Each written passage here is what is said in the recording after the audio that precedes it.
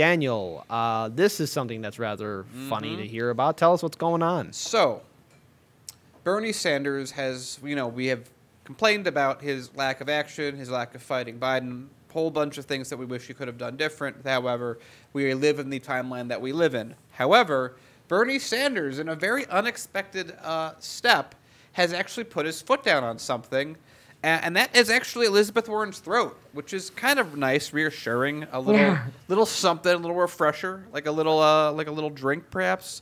Bernie Sanders has thus far not encouraged former Vice President Joe Biden's team to consider Elizabeth Warren as his running mate, despite long-time ideological alliance with the Massachusetts senator. Now, I'm going to stop right here. This article is from The Hill. Very much I appreciate Rising with Kim and everyone else. But I want to stop at this first sentence, or the second sentence, really.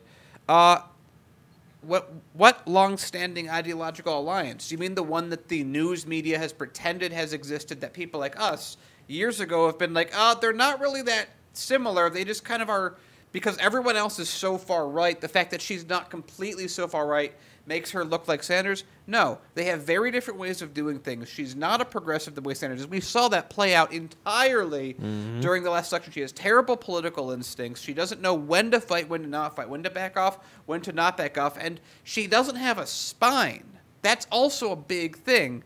Yep. At least Sanders would stand and fight for certain things. So I have great issue with saying, despite his long-standing ideology, they're not the same. They don't have the same ideas. Anyway, Sanders has declined to back some liberals' efforts to convince the former vice president to select Warren as number 2. We already know that Warren's not getting picked. I'm quite sure that a deal was cut with maybe A.B. Klobuchar or someone else that was running as a reason that they dropped out. I'm sure the same reason that Pete Buttigieg, they all got promised something. All got promised something, and the fact that they're that Biden's been very specific that I'm not going to say it's a black woman, but I'm going to say it's a woman, but I'm going to be very clear that it's a black woman for the Supreme Court, makes me think it's a white woman that he's looking for, just because that's how they're pretty straightforward.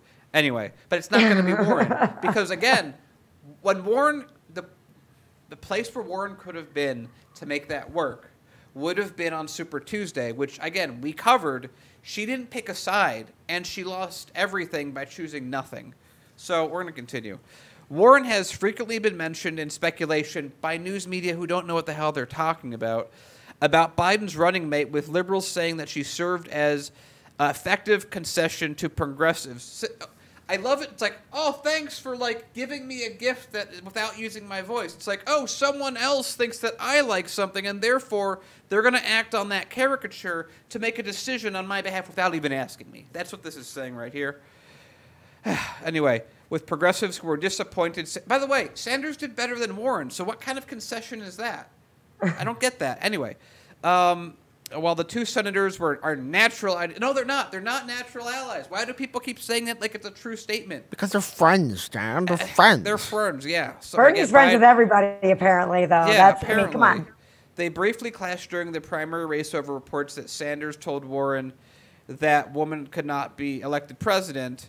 I love that. They briefly clashed. I mean, the entire snake emoji started. That was a pretty big, but just a brief clash. Remember when I shot you? It was a brief shot. Remember when that happened? Remember when I told that lie about you? Yeah. And I disparaged you and maybe affected the race? Brief clash. They're so look at these allies holding each other together so well. Oh my God, this is so good. Anyway. While the two they clashed, culminating in a viral moment after a debate, which Warren confronted Sanders over the agreement. Again, they literally couldn't have framed this story more wrong. The only thing that I like about this is that Sanders put his foot down with Warren and said, Warren, you're not my friend anymore, or something. I can't do voices like Kit Kat. There you have it. Yes. That's my thing with this. That's my market. Yeah, that's Kit's market. So, but this is my thing. That's right. That's right. Stay in your lane, Daniel. I don't like how mainstream outlets are pretending that they're even close ideologically. They're not. They're not at all. They're about as different. They're more different than Democrats and Republicans are, generally speaking. Yeah. Different. But there are a lot of two differing ideas that are different from Democrat and Republican. Most people writing these articles, they're like, well, from the center, all I could see are communists that way and fascists that way, and then me. I'm right. And so that's what they're writing from this point of view. So if you don't know anything about what's happening, you come across that Bernie Sanders and Elizabeth Warren are close ideologically, which is fake. That's that's what all of the news says. So of course that's what the belief is. Yeah. So they're spreading fake news about someone who's not going to be VP, who's getting hit by someone who lost an election that isn't ideologically connected to the person he's talking to, and then they just reference a fight that they call like a brief little thing that was actually pretty major. I'm very upset with how this was written. They go on to talk about stuff completely unrelated to the article, but, that's what we got. Kira. So I get this. Okay, so I think I read this a little bit differently than most people read it. So what I'm getting from just listening to y'all is that Sanders is like withholding a request or a suggestion to have Warren be Biden's VP. The way I read it, honestly, is that Sanders is just like, I'm out. Like, that's kind of how I've been reading Sanders in general recently. I just kind of get the sense that like every statement made by Sanders is made by his campaign.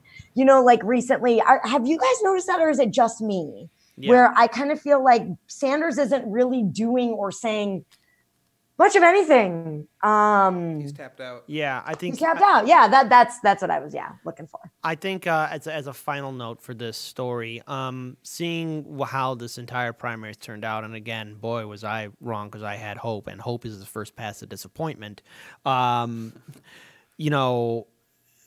Sanders obviously had a lot more fire to his campaign in 2016. Looking at this now in 2020, there were some clear signs that perhaps maybe all of us had our rose-colored glasses on, and there were a lot of other people who did call it out.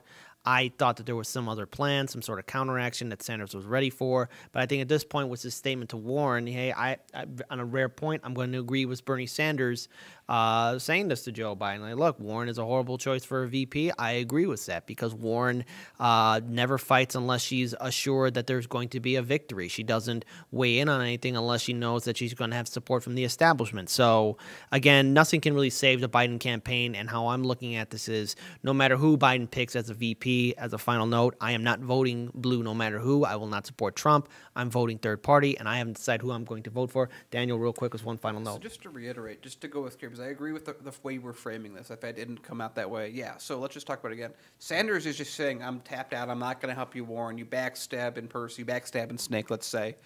You abandoned me, and then the news media is everyone's pulling this from their own selfish angles. Bernie Sanders he's tapped out. He's done. He doesn't want to be part of anything. Warren's like, hey, can you maybe make me VP? If you saw her when I was on Rachel Maddow, that she was like, yes, please make me VP, please. No one's going to make her VP. She's not even in the discussion. She's not even in the room. She's not even in the same building of the discussion of who's going to be. It's already been decided, and it's not her. She threw away any political capital she did when she didn't do anything on Super Tuesday. The fact that this story is even happening right now just shows how stupid the Democratic Party is, how stupid this contention process is, and how thirsty the media is for some story about something. It's not going to work. And hell, even Wall Street doesn't want Warren to be VP. So what does that tell you?